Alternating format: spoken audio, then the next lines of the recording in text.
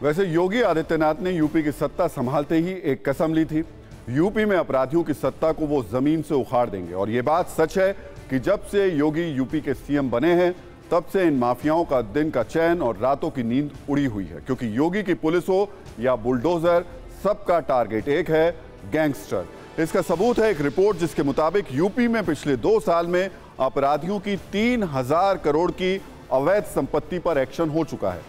Mafia Mukhtar Ansari और अतीक अहमद के अलावा यूपी के ऐसे 64 गैंगस्टर हैं जिनकी संपत्ति या तो जब्त कर ली गई या फिर बुलडोजर से गिरा दी गई।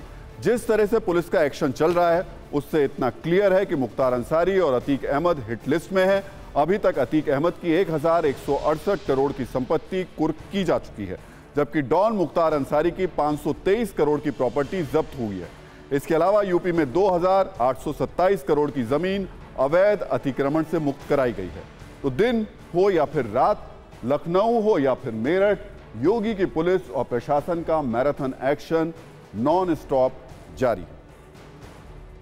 तो जिन गैंगस्टर पर यूपी पुलिस ने पिछले 2 सालों में सरकारी हंटर चलाया है, आज उनकी कुंडली भी हमने खंगाली है। योगी राज में इनकी कुंडली के एक एक गुनाहों का हिसाब किया जा रहा है। इनमें एक नाम है माफिया अतीक अहमद का, जिसके नाम से कभी पूरा पूर्वांचल कांपता था, लेकिन आज अतीक और उसका पूरा परिवार योगी के नाम से कांपता है। अतीक अहमद 5 बार इलाहाबाद पश्चिम से विधायक रह चुका है। उस पर 163 केस दर्ज हैं। अभी वो गुजरात की साबरमती जेल में बंद है। इसी तरह बाहुबली मुख्तार अंसारी का आतंक पूर्वांचल से वेस्ट यूपी तक हुआ करता था, लेकिन अब मुख्तार जैसे कई माफियाओं की हेकड़ी योगी राज में हवा हो चुकी है। मुख्तार अंसारी मऊ की सदर सीट से 5 बार विधायक भी रहा है। इस पर भी 56 मुकदमे दर्ज हैं और ये अभी बांदा जेल में बंद है।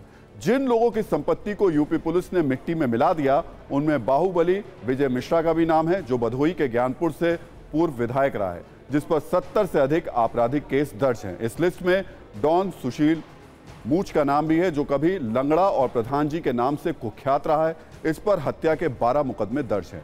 बदन सिंह बद्दो, जो मेरठ का कुख्यात डॉन है, इसके जुर्म की दुनिया में एकदम फिल्मी स्टाइल में इसने कदम रखा और ट्रक ड्राइवर से एक बड़ा गैंगस्टर बन गया। बदन सिंह बद्दो पर भी 40 से अधिक मामले दर्ज हैं और कई ऐसी लिस्ट है जिसमें बहुत सारे ऐसे अपराधियों को हम बताना तो आपको चाह रहे थे, लेकिन सत्ता में आज का टाइम खत्म हो गया है।